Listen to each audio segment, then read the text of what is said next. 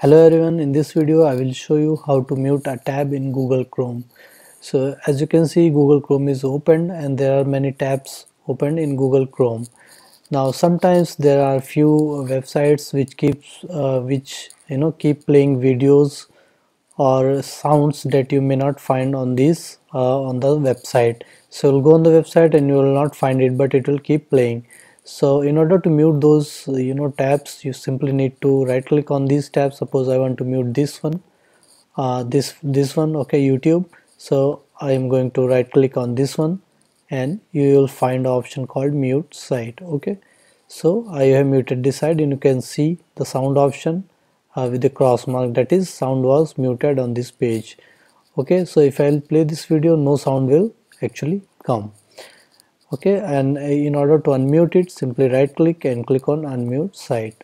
Okay, so I'm going to play this video right now and you'll see a sound option right here that video is being played or any kind of sound is being played on this tab. Simply right click and click on mute site.